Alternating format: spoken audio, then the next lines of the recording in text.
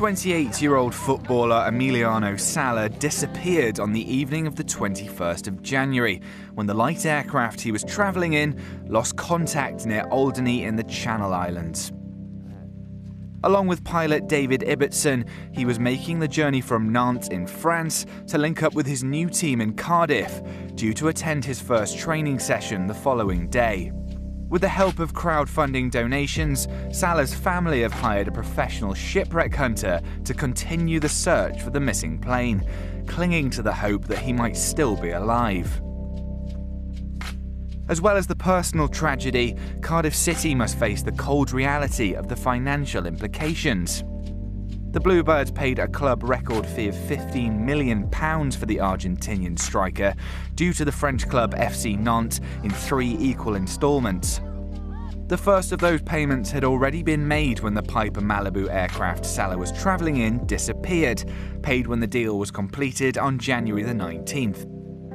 There was some speculation at the time over whether Cardiff had international clearance from FIFA for the transfer deal, but the Football Association of Wales quickly confirmed that it did hold Sala's registration, meaning the Welsh club remained liable for the full transfer fee.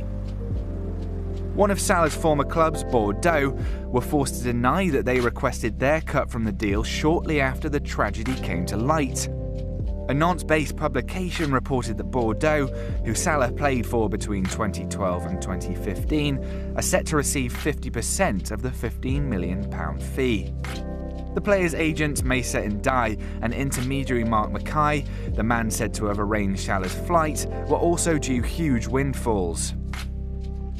Cardiff City is believed to have around £16 million in personal accident protection with Lloyds to cover the death of players, including in plane crashes. Sala's name is likely to have been added to their policy on January the 19th, just 2 days before his aircraft went missing.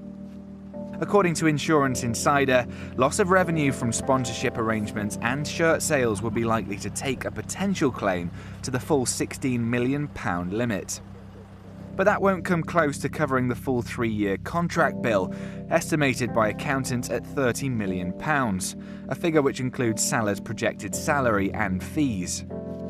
Meanwhile, Cardiff City manager Neil Warnock has confirmed the club will not be seeking to bring in another striker before the January transfer window ends tonight, after the Premier League declined to sanction any extension to the window or special dispensations. Fans will still hope for a miracle ending as the search for Emiliano Sala goes on. But with Cardiff sitting in the relegation zone, the club must quickly turn to plotting their Premier League survival.